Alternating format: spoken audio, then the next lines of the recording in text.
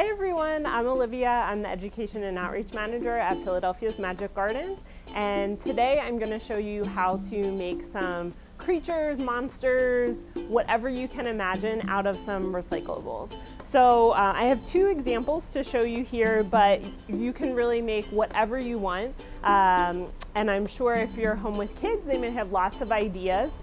So one of the things that you can make is out of a soup can or something like this. We made this little creature, so just adding, a face, maybe legs, arms, a little bit of hair on here. And this is really nice because it's still sort of functional, so you could put things in the top here and use it as a container for other things. You could also just play with it as a little creature. And a lot of the stuff that we use is just sort of scraps of things.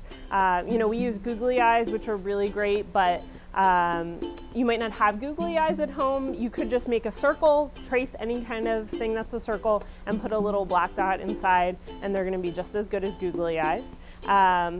The other thing I have here is a stegosaurus that I made. This was something that my son really wanted, a stegosaurus, so I was thinking, how can we make this? Kind of digging through the recycling bin, looking for things that looked sort of stegosaurus-like.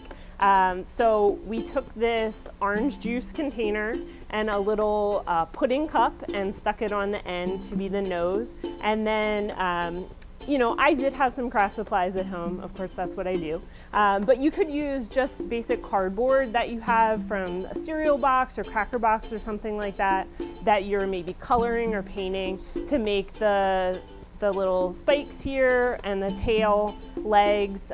Cardboard works great for a lot of those kinds of things. And adhesive, you could use lots of different things. So you may not have hot glue, which is what I used here, but lots of kinds of tape, scotch tape, masking tape, painter's tape would all work really well to add these things on. We got a little face here on the front, and you could also just draw on here, so you could make this as fancy or as easy as you want it to be. And another great thing to do when you're trying to figure this out, maybe your kid's like, I really want to make this thing, and you're like, I have no idea what that looks like. Just Google it. There's going to be tons of pictures, and you can sort of go off of that, and they're probably going to be happy with however it turns out. So think a lot about the process of making it, and maybe not so much the product. So I hope you guys have fun making, and be safe and well, and we'll see you soon.